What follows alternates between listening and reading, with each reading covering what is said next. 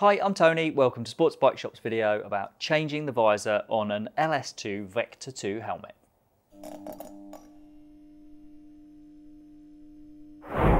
There's a lot of complex looking stuff with the LS2 Vector 2 helmet. When you look at the visor changing mechanism, it's possibly a little bit more complicated than it needs to be, in my opinion, but hopefully this will help you demystify it slightly. So to remove the visor, the first step is to get this arrow here lined up with the arrow on the base plate. So that tab then sits in a clear space.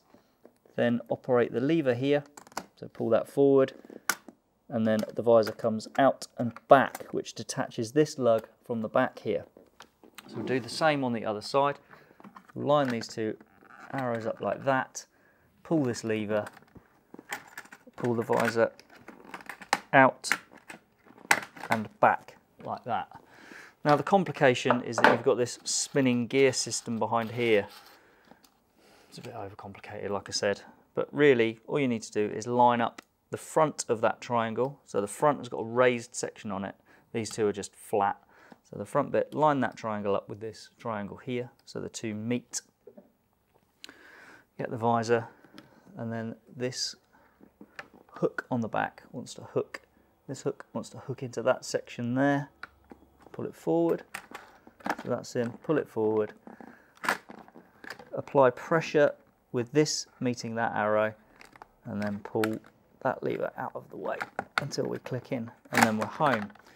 Do the same on the other side. So line this part of the triangle up with that triangle there, so those two now match. This hook wants to hook forward into there, so we're going to place it in, pull it forward, apply the pressure at the front, and operate the tab behind. So now that's in. Just check it a couple of times, make sure it's in securely, seems to be fine. Now at this point I'd normally show you how to take out and put back in the sun visor. There are no instructions in the owner's manual on how to do that. I can't find any resources on LS2's website about how to do it. There's no obvious way for how to remove it and replace it, so I really don't feel confident explaining that to anyone.